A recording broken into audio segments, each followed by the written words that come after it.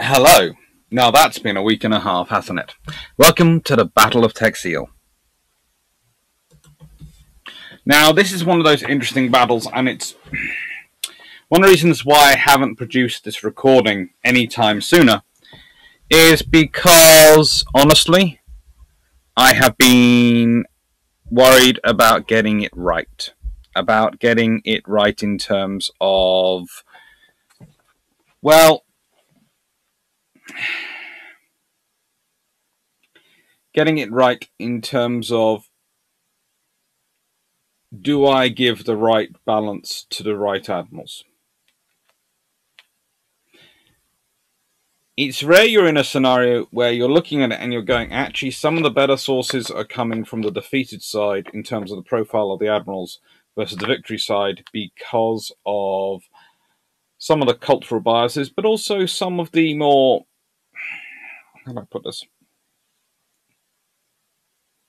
more ingrained viewpoints that are coming through.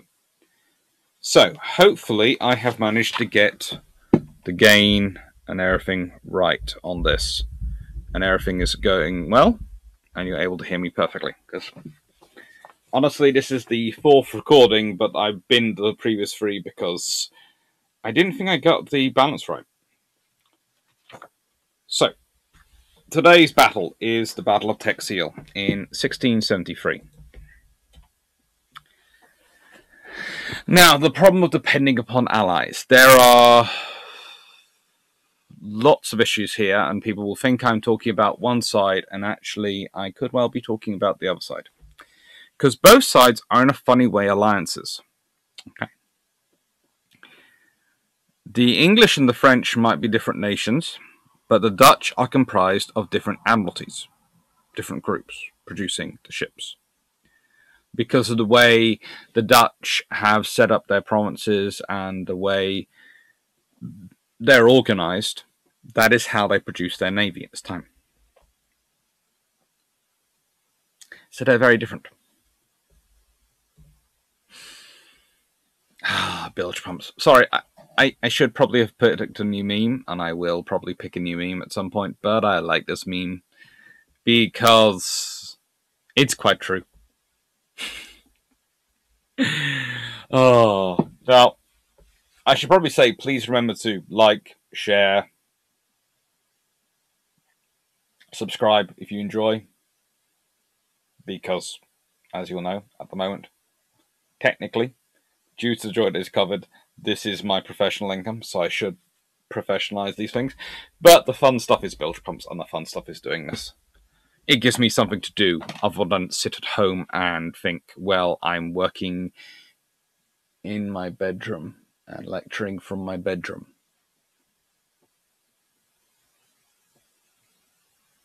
Which is a lovely room, but it's kind of, you can, and trust me, I picked the camera angle very carefully because you can kind of tell if you pan more that way that I have condensed two university office spaces and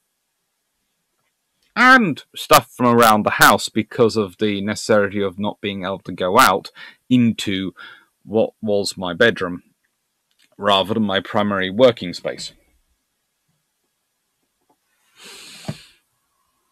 There are literally towers of books everywhere. The whole camera apparatus is built upon a tower of books.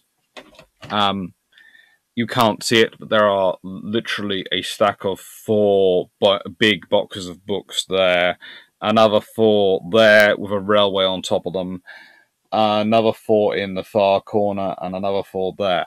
And it's a fun time. So, why am I telling you all this? Well, I'm basically saying this is what it is like when you are living in an alliance scenario. A household is an alliance. You have to adjust to meet the needs of you and the needs of the people around you. You have to make accommodations. Luckily, one of those accommodations, which very frankly my family has decided to do, is we are going to be getting the office in the garden. I'm doing all the work building the inside, and in return, my sister is putting it on her credit card. We're both going to get our own offices. They are going to be separated by a wall. We're both lecturers. We're both quite loudspeakers. You need a wall and probably a couple extra layers of soundproofing, which I'm going to add in to between us. It's easier that way. But that's a good thing. But that now means my funding goal now, I suppose, if I'm talking about my finances, is to save enough money to buy the various amounts of marine ply I'm planning to use to build all the furniture out of, well, all the shelving out of. Because it's going to be in the garden, and despite it being waterproof and all these other things, it seems sensible to make these things out of marine ply. That's not just because I was trained in woodwork first by a naval architect / shipwright, and have a deep affection for marine ply as being a very reliable source of structural strength and well, surviving in pretty much everything. It's also because it actually makes a jolly good wood for preserving books and looking after them. I'm still not quite sure about how I'm going to go about building the doors and the cupboards. I might buy those because I'm not so good at finicky glass work. But I'll think about that. Anyway, so, houses and lights. And you have to make accommodations. Well, this is true with the Dutch, and this is true with the English and the French. The English and the French are an alliance which live in separate houses. The Dutch are an alliance of the same house. Theoretically, one should produce a far more common purpose. And it does, but it doesn't necessarily produce a good common history. If you think about any of your family's retelling of events, usually they're not always 100% balanced. Whereas if you think about alliances with other houses, that can get very complicated very quickly.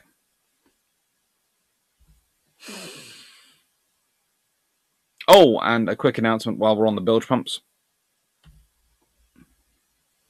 Next week, we have, for the recording next week, so it'll be coming out in 2 weeks, Commander Salamander coming on, or are coming to join in the crew to discuss the future of warship design. It's becoming a bit of a theme. We get in guests to discuss the future of war and the future of warships because it's quite a cool thing for us to discuss. So I hope you're going to enjoy that. We're very excited. We're all big fans. We're all going, yeah, would you like to come on Bilge Pumps? And he went, yes. And we were all going, right. A little context. The Battle of Shornwells. Okay, how do I describe the Battle of Shornwells without sounding biased? They were terrible! Absolutely atrocious! Awful! How not to run a battle! Completely and utterly... Yeah... Okay, so Rupert has his deputy commander aboard his ship meeting him. The Dutch hove into view. He sends his deputy commander back to his ship, but before he gets there, he thinks he's not going to make it. So he decides to change the order of the fleet without telling anyone that he's changing the order of the fleet. And the French are supposed to be in front of his squadron, and the English squadron of Sprague is supposed to be in front of the French. But Rupert decides that he's going to change it around. He doesn't send any flag signals. He doesn't tell anyone. He just tells his squadron to follow him. And the French think, well, we have to be in front, so we have to go in front of him. So you've got him racing to take over the French, racing to keep in front, and the English fleet doing...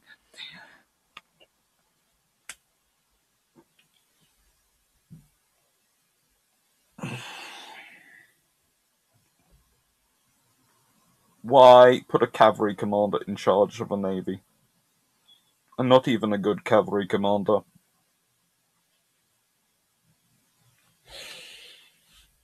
If someone told me they wanted to put Cromwell in charge of a fleet, I'd understand that. I'd go, there's a decent cavalry commander who'll keep control of his force at least. And one good thing about Cromwell, you might not like things about him, but he does communicate with his subordinates and tell them clearly what he's doing. Rupert. This is not the last time you're going to hear me swearing about Rupert. I'm not a big fan. Anyway, wait a second, and this is going to disappear everything. Charles II of Britain is humiliated by the Dutch. pretty much the Dutch decide that if you're going to declare war on us, we're going to nick your fleet. We're not going. And to be honest, Charles thought he'd already won the war, so he decided he didn't need to pay for the fleet. He could save money, and the Dutch come and nick it. Anyone who thinks Charles is a bit of a twit, please say yes. Actually, no. That's unfair. He's fairly decent as kings of Britain go at this period. That's the other thing. I keep seeing this kings of England and the English fleet in this other thing. That may not be technically true, but they're serving King Charles II, who is kings of England, Scotland, Wales, and Ireland, which at this time collectively would be called Britain. And more importantly, that his fleet, his force is definitely British in composition. It has Scots, it has Welsh, it has an Irishman, Spag. Oh, yeah, Spag. Sorry, I keep calling him Leg for some reason. As its second senior admiral, we're going to go with British. Okay. So, it's kind of fun. That basically Louis XIV loses the first round.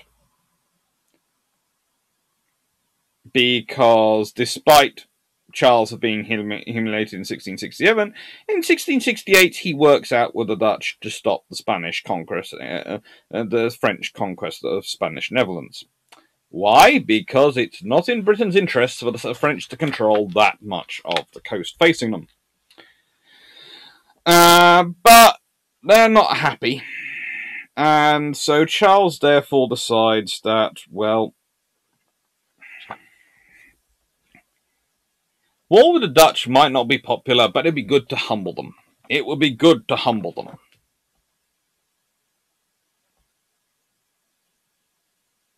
And he then proceeds to do some realpolitik, which frankly Bismarck would have been proud of, to pay for it. The French land offensive was, as always with the French land offensives, fairly successful. They are good at these things. At sea.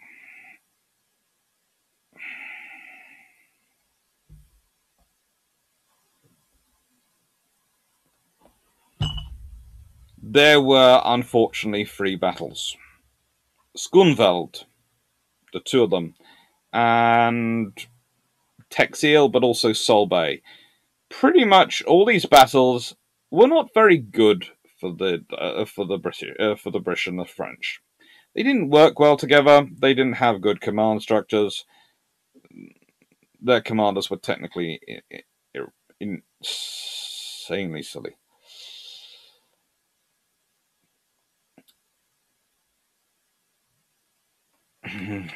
And then, well, let's see. It carries on. So, after as well as the blockades, there was also French troops penetrated and managed to reach even further inside the heart of the Republic. This led to the fall of Johann de Witt, the Grand Pensionary, and the appointment of William III of Orange as stadtholder. This Charles II thought was great, as William was Charles's nephew, married to his niece. James II, Charles's younger brother's daughter. So Charles proposed, thinking his nephew would definitely go along with it, that the province of Holland be made an English protection rump state with William as its monarch. Can't think why William didn't approve of this. You know, we all do as our uncles tell us to, always, especially our uncles by marriage. And he was actually very, very surprised that that he refused the demands to occupy strategic ports. And, well, the Dutch are clever. What they do, which shows their natural love of the water, is they decide that the best way to stop the French while negotiations are going on is to flood their own country and prevent the French advancing any further. And it works. Wasn't the first time they did it. It won't be the last. It probably wasn't the last. It wasn't the last time they did it. I don't. At the moment, currently, there isn't much chance of them having to do it again, but you never know. If Putin gets particularly rapacious, or, I don't know, something weird goes on. One should never rule out history repeating itself. Well, at least rhyming. And then we have 1673.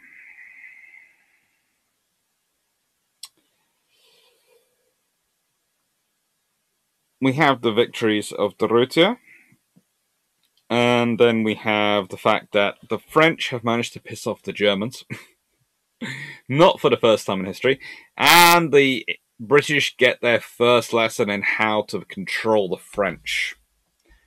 Because the Dutch bankroll the Germans to beat up the French. And it works! The British go, we like that technique. We will copy that technique. Shamelessly copy that technique. Regularly copy that technique. And not only do the British lose several battles, but William launches a propaganda campaign, the first hearts, minds, and fake news influence campaign to claim that the alliance with France was part of a plot to make make Britain Roman Catholic. And this all leads to the Second Peace of Westminster, although France and the Dutch keep fighting. Ay, caramba. Basically, it's a Protestant alliance paid for by the Dutch and combined with a load of medium manipulation. So the next time someone tells you that media control doesn't win wars and media influence doesn't affect the outcome of wars, you can tell them that you can go back as far as the Third Anglo-Dutch War and find tangible evidence it does. Secondly, you can tell them from me that it's not a new technique. Using media, using information to spread, using various forms of printing, press, and dissemination to spread fake news or real news to influence the wider public and especially the political classes of your opponent is nothing new.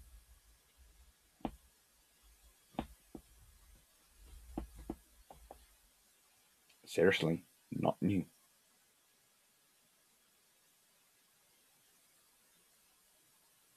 So, please, every time someone jumps up and goes, this is the information warfare age, it's brand new, just smile at them politely and go, have you read much on the Third Anglo-Dutch War? And when they go, no, go have a look. Now, anyone for crumpets? Right.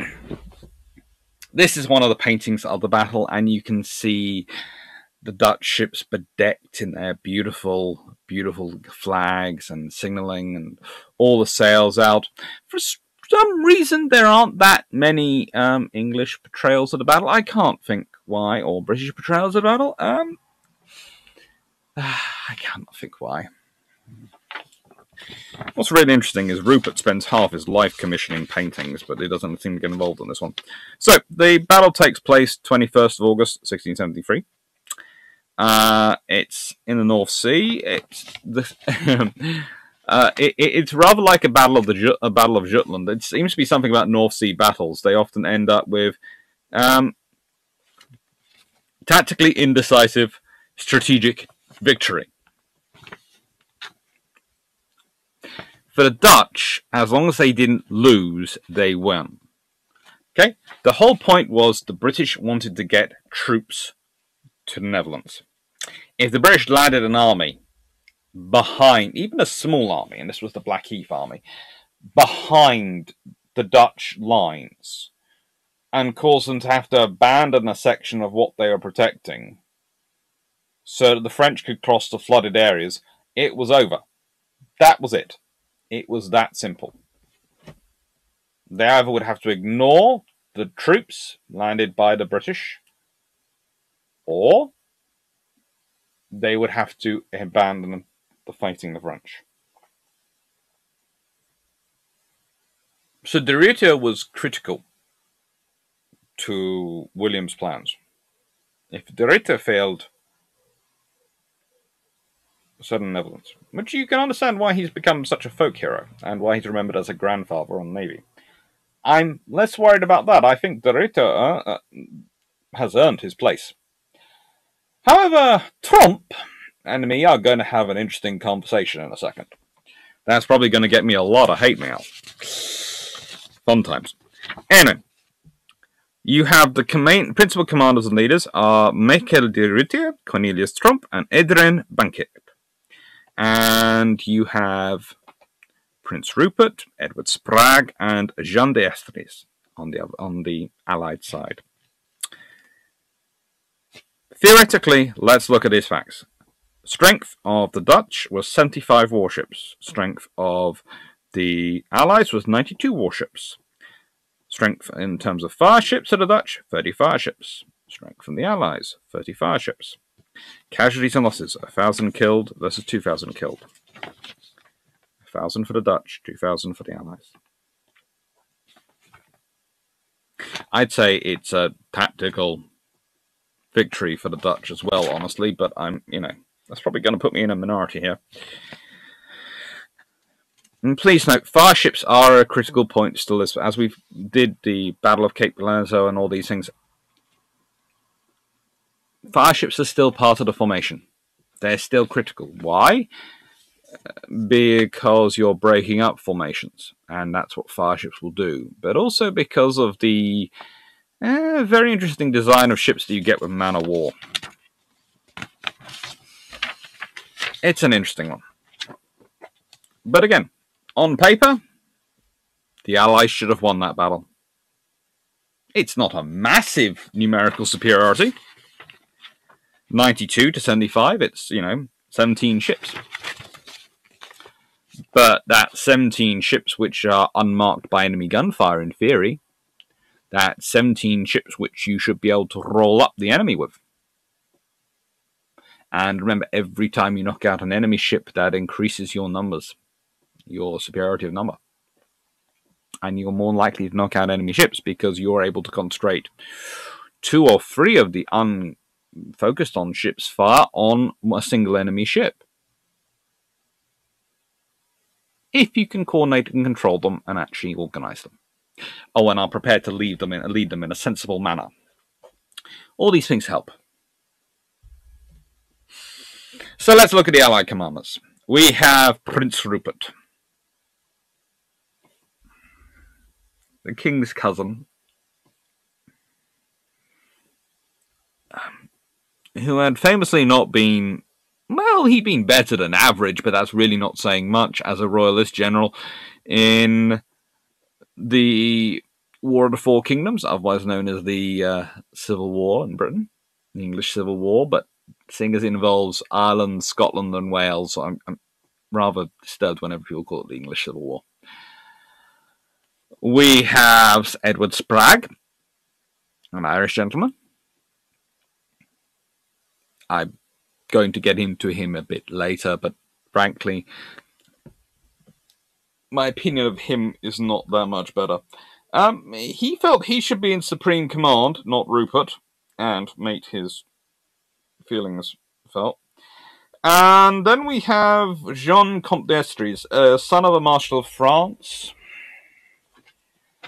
Actually, possibly the most competent commander of the lot, but he is fighting with his hand tied behind his back. On the Allied side, and even he doesn't always have success at sea, but he does do a fair amount of sea command, and Okay, he's more successful than others, but again, please note, none of these people are what we'll be talking about when we were talking about John Byng at the Battle of Cape Palazzo.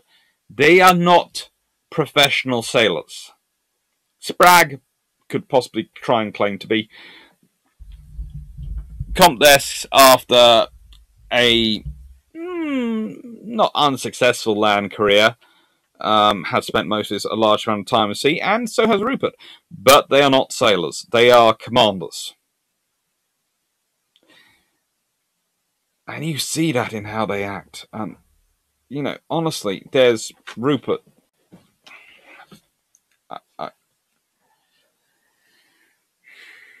Seriously, those battles. They're just... The Dutch commanders. Okay, well, we have Lieutenant Admiral Michael de Ruyter, Admiralty of the Maas. It's the Admiralty he belongs to. Then we have Cornelis Matson Tromp, Admiralty of Amsterdam. Tromp and Spragg will fight a duel in this battle because they like to wind each other up with a war of words.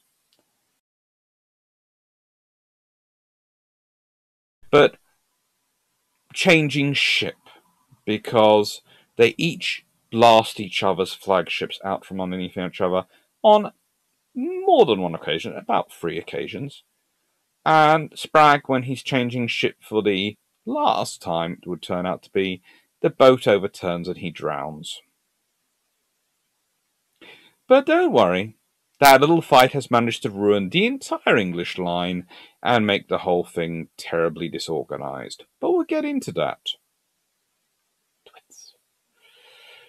And then we have, possibly after de Ruyter, the next best admiral at the entire action, and one of the most forgotten admirals, Adrian van Trappen Bankert, Admiralty of Zeeland. Now, here's the thing. We all know English admirals of the Royal Navy. We know a few Scottish admirals of the Royal Navy. You can all think of Duncan, very famous, very successful. Yes, there are a few then below him, but Duncan's the big one. We can think of a few Irish admirals of the Royal Navy. How many Welsh can you name? I'm not going to answer the question for you. Name a Welsh admiral. Put it in the comments down below. That is, to an extent, like Zealanders. Zealand is the Wales of the Dutch. It just doesn't get acknowledged. They are consistently some of the best sailors in the Dutch Navy, and they are very successful and very good, but they don't get acknowledged. And frankly, Adrian van Trappen Bankert is one of the best. And I'm going to do a second check because I'm going to say this now, but I want to check it. Yes, I was right. There have been just 3 ships named for Bankert. Let me just check Tromp's again.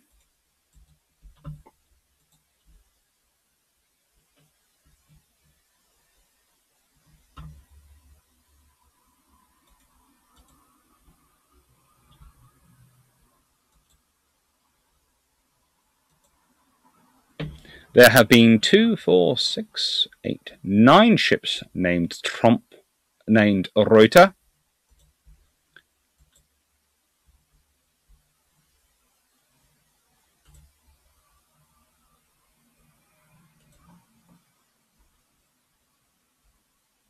And 8 ships named Tromp.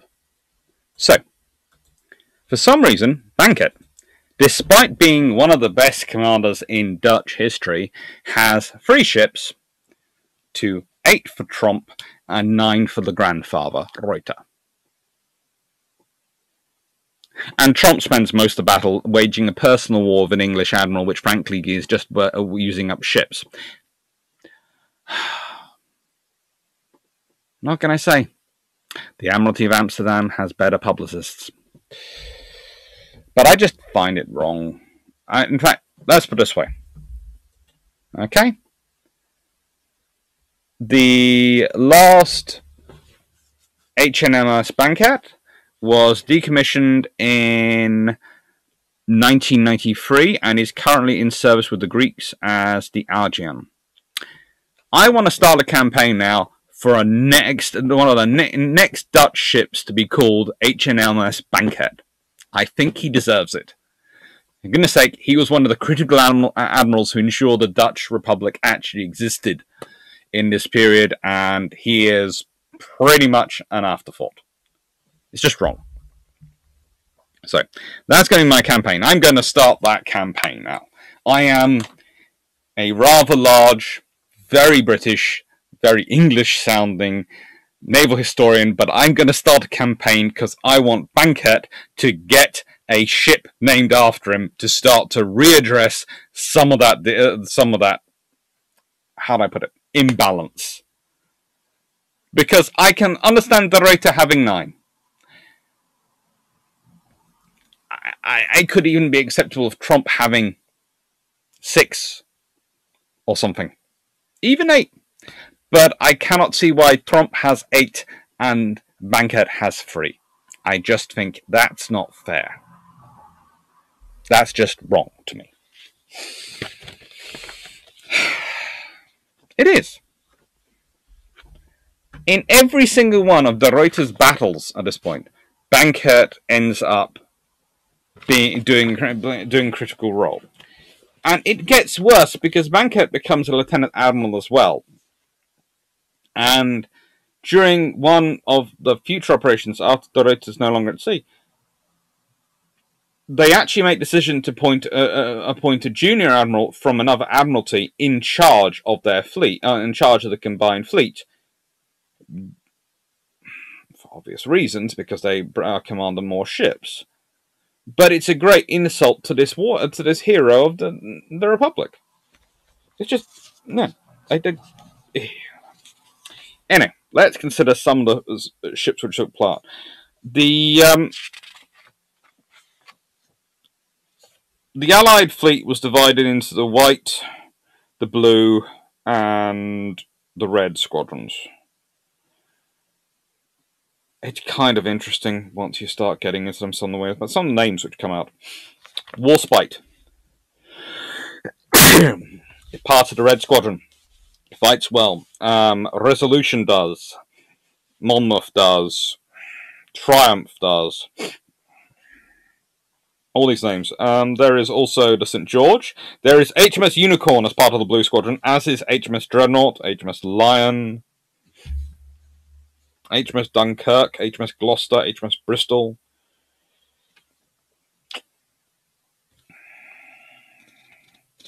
Also somewhere out there is a Mary Rose as well.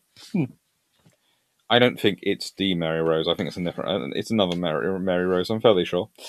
Fairly sure the Mary Rose we all know is the one that's has sunk. But anyway.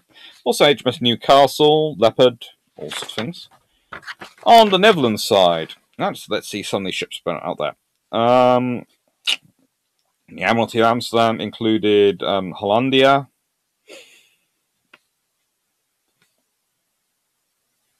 and Oliphant under Vice Admiral Isaac Suez. Again, he's got ships.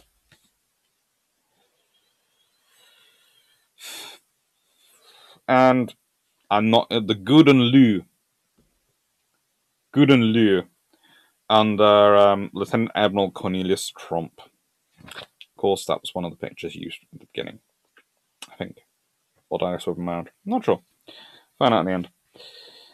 And yeah, they're just some interesting names. The Seven Provincian is the flagship for Lieutenant Admiral General Michael de Ruyter.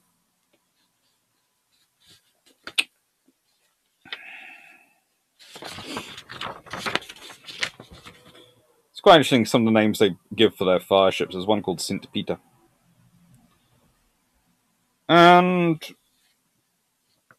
the Admiralty of Zealand, their vessel is called the Walcheren. That's Lieutenant Admiral van Trappen Banket's ship.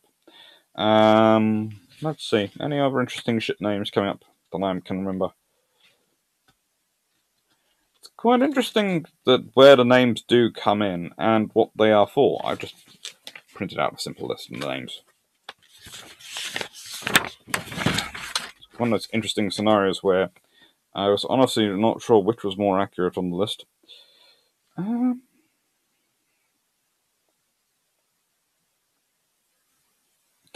fact that there's Zealandia is part of the Admiralty of the Meuse. That's the Admiralty of Rotterdam, basically. Not part of the Admiralty of Zealand, just speaks so much to me. But they also have the Utrecht. And the Treaty of Utrecht, of course, is coming up as part of the fun. Anyway, let's go. So the Battle of Texel. How do I put this politely? It was terrible. So, theoretically, the Allied fleet was there to blockade in the Dutch so that the amphibious force could go across. De Ruyter didn't really want to go to sea. He wanted to do the same plan he did at Schoonveld, which is just wait for the Allied idiots to bumble into him, and then he would take them out. Useful idiots. We're going to use that phrase. But William was worried, and William orders him to sea. So he managed to use Banquet to separate the Allied van. So Desestres is out of the battle. The French are no more. And the French have actually got some problems because they've basically been told, fight, yes, but I don't want to lose any ships by Louis XIV. So they had one hand time hand back. The British had been told to take out anything that moved. Unfortunately, Sprague has decided to declare to King Charles that he would either kill or capture Tromp, and he turns this into a personal battle with him. Honestly, if one of my senior admirals turned around to me and said that I will, my entire purpose for a fight in this fight is to kill or capture one of my opponents, I'd sit there and go, right then, you're dismissed. But apparently Charles II thought it was good fighting vigor. Oh my god.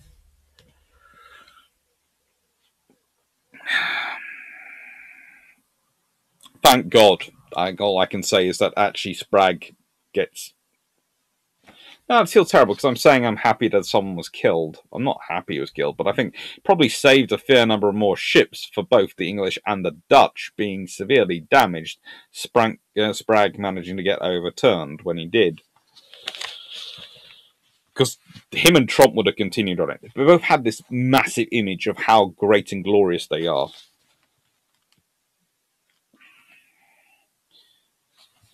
So basically, Sprague is bashing away at Tromp. The French are off over there being taken out by Banquet, who's basically having fun.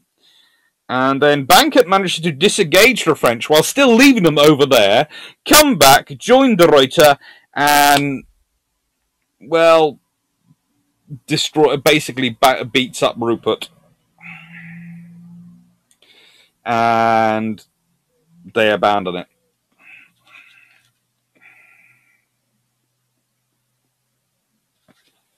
Just abandon it. Sensibly. But honestly, to say that Rupert is Supreme Commander is to suggest he's actually exercising any form of command. I think most of the commands are basically just, follow me and charge!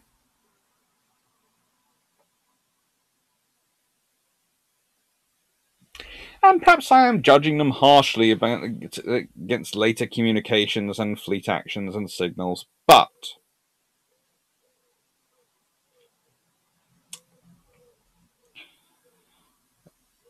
and perhaps it's too harsh to accept a modicum of professionality. Perhaps I'm judging them too harsh on this one, but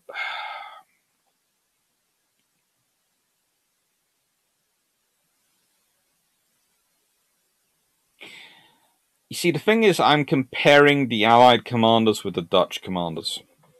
And I might have problems with Tromp getting as much credit as he does, because I might think he's a very good admiral, but I think he gets far more credit than he necessarily deserves, especially when it comes to the naming of ships.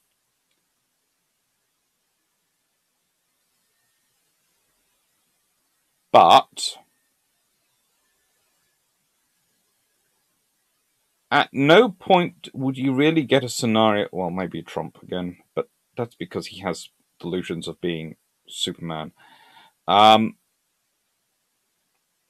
you get them putting personal factors ahead of professional? I can understand the French admiral. He's again the most professional admiral on the Allied side, and he is not really a professional admiral by any stretch of imagination. And it's battles like this which do lead to the professionalization of the Royal Navy. It is. Experiences like this are what form the Royal Navy just as much as all the victories do. And then perhaps this is a lesson also, this sort of battle is a lesson to why you have the commanders have the experience at sea. Because each side keeps losing and gaining the weather gauge. But the fact is that the Reuter managed to gain it first and gained it more often for longer than Rupert did. Because Rupert couldn't control his force and because his subordinates couldn't be.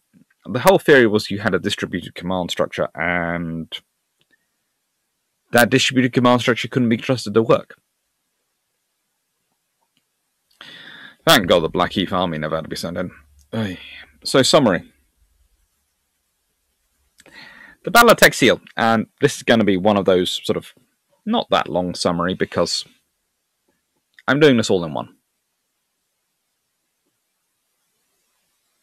The Battle of Texel is one of those battles I really enjoy studying and I really enjoy talking about and discussing because it is not your regular run-of-the-mill battle.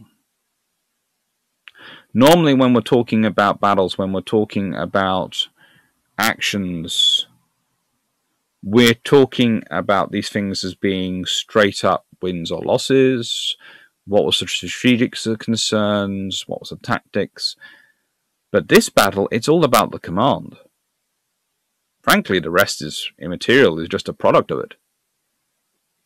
If the Allies had shown half of as much command cohesion as the Dutch managed to do, and this was with the ego of Tromp to manage,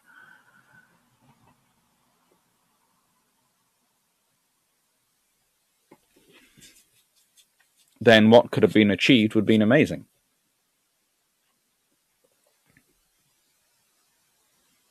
It's also in a time where really it's not as we imagine the Age of Sail being. Fire ships, the importance of them.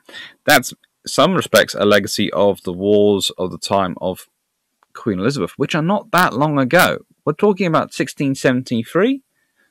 It's less than 100 years since the Spanish Armada.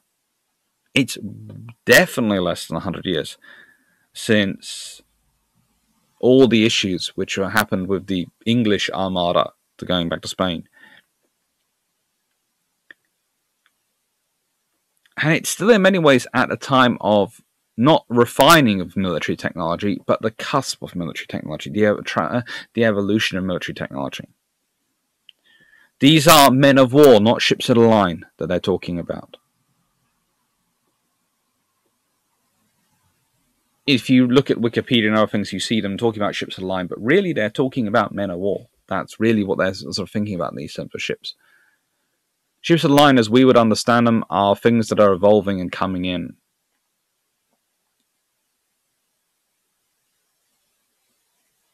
And they will come in. They will start to professionalize. They will start to become more and more of the navies we would understand. But in many ways, that's going to take place over the next 100 or so years. Our Age of Sail navies, that when we're thinking about Age of Sail navies, are actually far more often the navies from 1700 onwards and into the up to 1850, that sort of period we are talking about when we're talking about Age of Sail navies and what our image of them is.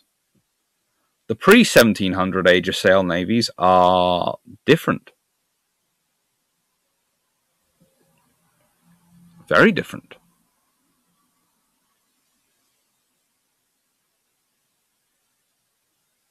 But this battle shows both what can be good and what can be bad. Trump is at his best, to an extent, under the Reuter's command here.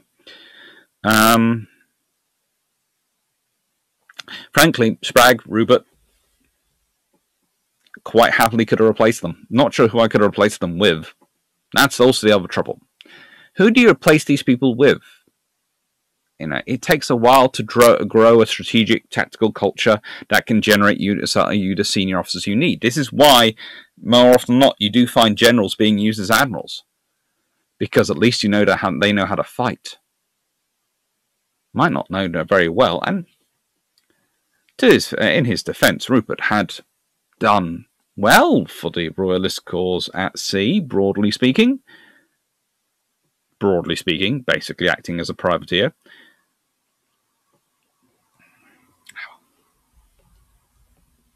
So, what have we got to come out? Well, today it's the Battle of Texel. Next Tuesday, Crete have been saved in 1941. I'm still debating how to do that. The Convoy War in the Perfect Storm of PQ-17. And Monday the 31st, Patron Video 5, courtesy of Belnora, Mediterranean gunboat diplomacy in the Victorian era, Constantinople, Alexandria, and Tangiers. Yes, I'm adding in Tangiers. Where else to find me? Twitter. Patron. Then you get to vote on this month's, next month's now, Patron. Naval History Lives, and you can of course suggest topics. Usually I have the policy of suggestions first week of the month, then voting second week of the month. We're running slightly late because of various issues, so it's sort of been delayed a bit, but that's usually the case. And Global Maritime History, where are some interesting articles, including on Tsingtao. You might enjoy it. Thank you very much for watching. Thank you very much for listening, and I hope you've enjoyed it. Take care.